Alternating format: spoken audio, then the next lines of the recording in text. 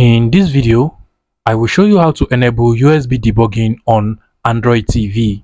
So simply what you just want to go ahead and do is to get to the settings icon at the top right corner of your Android TV. So just scroll to the top and then scroll horizontally until you get to the settings icon. Click on it. And then you want to scroll down until you get to device preferences on your Android TV. And now you're going to see the about option at the top of the TV. So just go ahead and click on about option.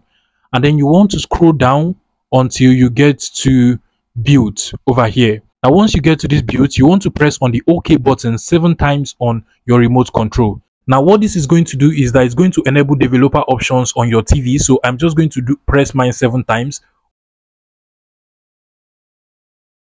And you can basically see that the developer option is already enabled on my TV. And this is because I have done this before. So once the developer option is enabled on your own TV, after you must have pressed on the build for 7 times, what you just want to do is to exit this option. And then you want to scroll down until you get to the developer options over here. Now you want to go ahead and open up the developer options. And in the developer options, you want to go to the debugging category. So you can actually see debugging here. And from here, you can actually turn on USB debugging by just clicking on OK. And you're going to be asked whether you want to turn on USB debugging. So you just want to go ahead and click on OK once again.